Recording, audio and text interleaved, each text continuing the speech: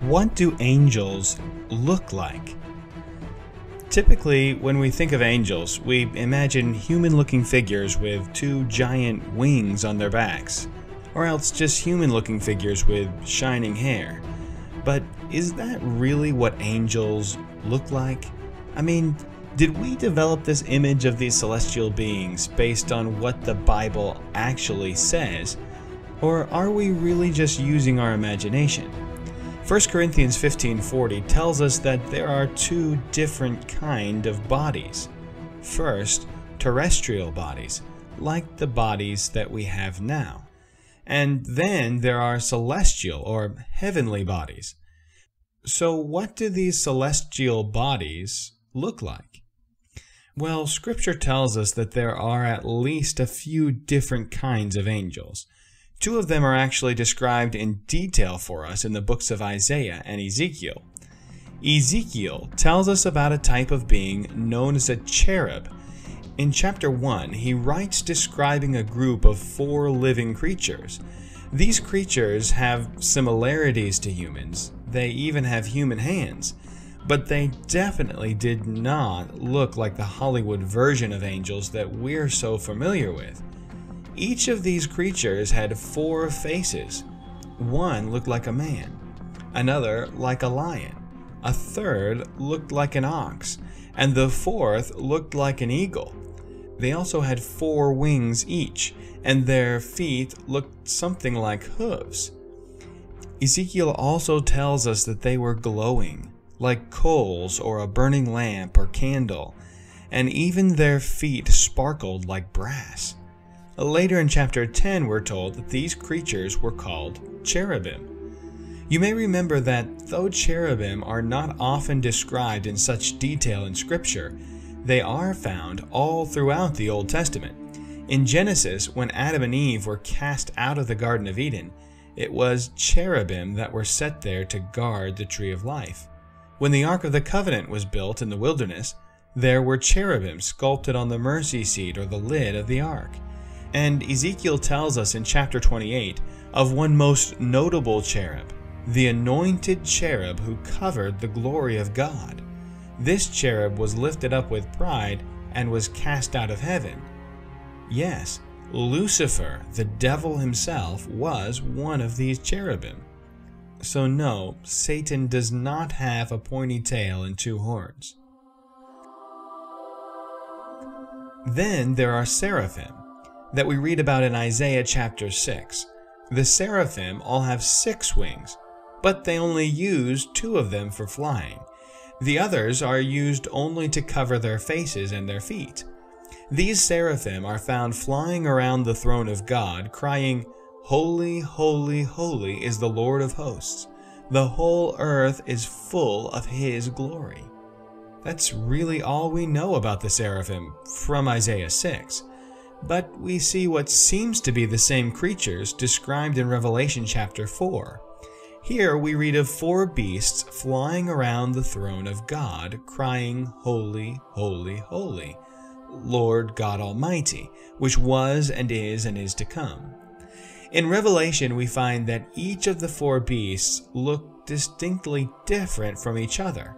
One looked like a man, another beast like a lion, another like an ox, and the 4th beast like an eagle. They also had 6 wings each, and they had many, many eyes. So it seems that these beings in Revelation are the same as seraphim, because they have the same number of wings, and they have the same job around the throne of God.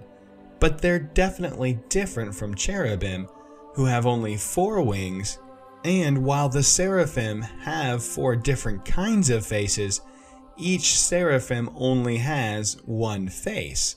The cherubim, on the other hand, have 4 different faces on 1 cherub.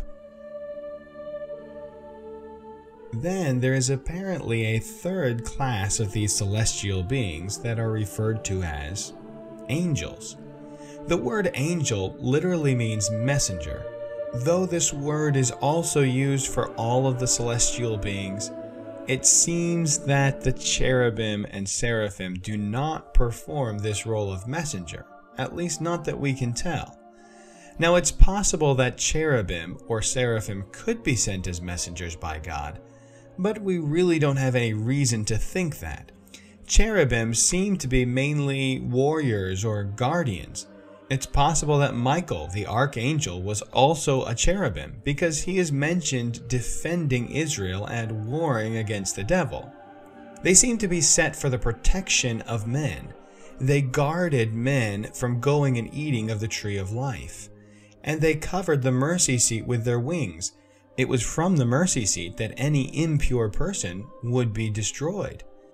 Then seraphim seem to be charged not with carrying messages, but with the praise of God around his throne. Now, because these messenger angels are the ones that mostly interact with humans in Scripture, it seems that God designed them to look very human. In Luke, we read of an angel named Gabriel, who came to announce the coming of John the Baptist and of Jesus Christ. This is the same angel who came to the prophet Daniel in chapter 9. His appearance is never described in detail, but I would say that he probably appeared somewhat human. Now, maybe I'm wrong. I mean, when angels appear, they do seem to always have to beg humans not to be afraid of them, which makes sense if they are cherubim with 4 faces and 4 wings, or seraphim with 6 wings and a bunch of eyes. But in Hebrews 13:2, we are given this admonition: "Be not forgetful to entertain strangers, for thereby some have entertained angels unawares." This kind of leads me to think that there are at least some celestial beings that look very human, with no wings at all. Remember the story of Sodom and Gomorrah? When the angels came to visit Lot, the men of the city thought they were human men. They certainly didn't have 4 faces or wings coming out of their backs. So it seems that there are at least 3 different kinds of angelic creatures. The cherubim with 4 faces, 4 wings, hooves, and a fiery, glowing appearance, including Lucifer and possibly Michael the archangel as well. Then there's the seraphim with 6 wings, different kinds of faces, and lots of eyes, who fly around the throne of God crying, "Holy, holy, holy." And finally, there seems to be a 3rd class of angels who are tasked with the job of messenger, and I think they must be very human in appearance. What do you think? Do you think messenger angels have wings, or would they just look like a human? If they do look human, how did Mary and Zechariah know instinctively that they were angels? Maybe they were glowing? And what about the idea that these angels could change shapes? What if they can appear with wings or without wings? If you have a theory about what angels look like, let me know in the comments, and don't forget to tell me why you think that from Scripture. One last question. Do you think that you've seen an angel? I know a lot of people who honestly believe that they've met an angel who was sent to protect them from some harm. Tell me your angel stories in the comments below. But don't forget, angels aren't the focus of Scripture. Angels were created for a purpose, just like you and me, to bring glory to God.